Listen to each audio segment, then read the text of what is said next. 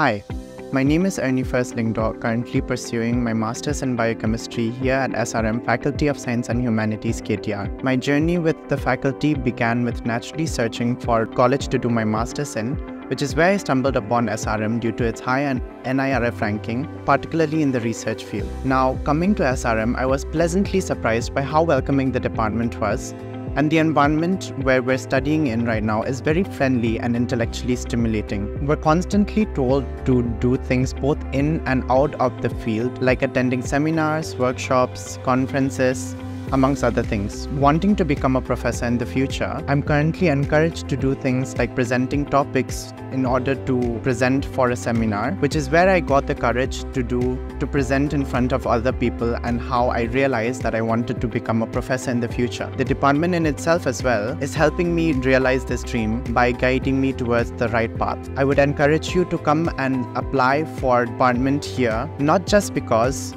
you're going to learn a lot, but it's also because you're going to be challenged and also be transformed as a human being. Thank you.